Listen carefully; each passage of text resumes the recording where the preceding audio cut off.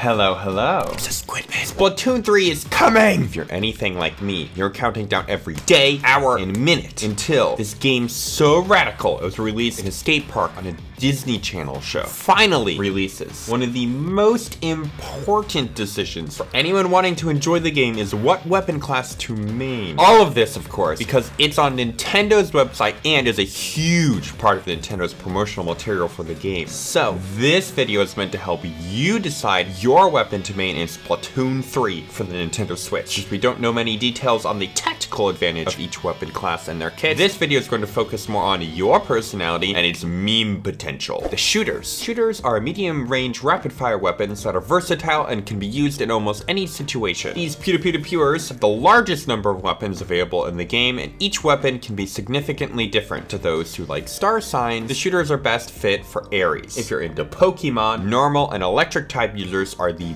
best match. For my Animal Crossing friends who like Raymond or Norma, then please choose shooters. Or Uzi, because Uzi be packing an Uzi going pew pew pew pew pew pew. The blasters. Blasters are weapons that excel in properly ranged combat. Shots from blasters emit a compact ink ball that explodes shortly thereafter. Properly placed shots, or two, from the blasters are sufficient to eliminate nearby enemies. Big Blastic Star Sign would be the Capricorn. As for Pokemon, it matches Psychic and Fighting types the best. And Villagers, bam! Because bam bam bam! The Chargers. The Charger is a slow, loud range weapon, perfect for defeating players from a distance. Each shot can be charged, and when fully charged, you can kill an enemy player with a single hit. Some Chargers have a scope that maintains a magnified view for accurate aiming when fully charged, but with the trade-off of a narrowed field of vision. Aquarius signs would be best equipped to use Chargers. If you like flying or dark type, Charger's your thing. If you're into grass types, you're a Bamboozler bee. And Villagers, Cad, Drift, and Ribbot. The Rollers. Rollers are short to medium range weapons that are not ideal for covering areas with ink. Rollers leave ink trails when running and are powerful in close range combat when repelling other cephalopods or rickrolling other enemies. For star signs, Piscis. For Pokemon, ground and water type, because Piplup for Splatoon, please. Animal Crossing has a clear roller match. Roll the roller, obviously. The brushes. Brushes are an official subclass of rollers that excel in short-range combat in speed. Brushes leave a thin trail of ink as the player runs and can quickly flickety-flick to cover ink over turf and splat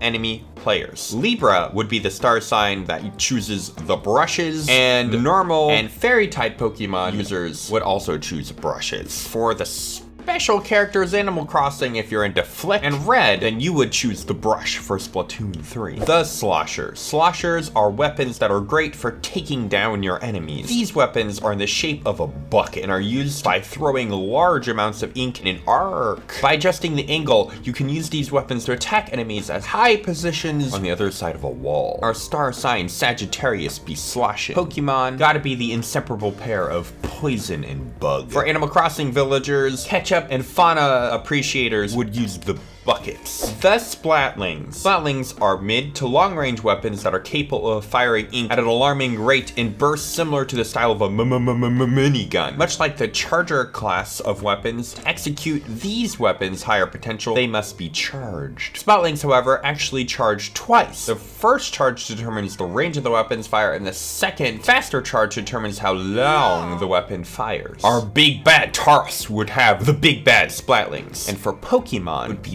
Steel and Rock because they're heavy. Splatlings are big, bad, and bougie, just like Marshall. The Dualies. Dualies are a paired set of ink guns that give their user the ability to dodge roll. After a dodge roll, the two Dualies are held together by the player, enhancing their performance in various ways depending on the dualie. For star sign friends, the Gemini would be the best fit for the Dualies, and for my Pokemon pals, hit them with the duality of ice and fire. Sasha and Shino, the new duo for dualies. The Brellas. Brellas are shotguns with a deployable shield. Depending on the Brella model, the shield can be held in front of the user or launched forward. For star signs, Virgo will come to our shielding service, and the Pokemon types Ghost and Dragon help shield you from defeat. For my Doom players out there, it's gotta be Isabelle because she packing that shotgun.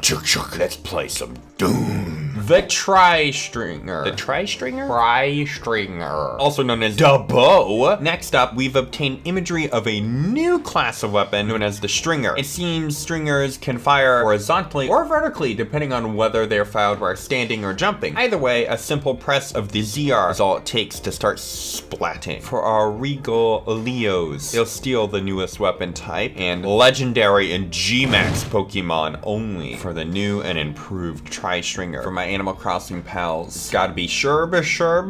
Thanks for watching.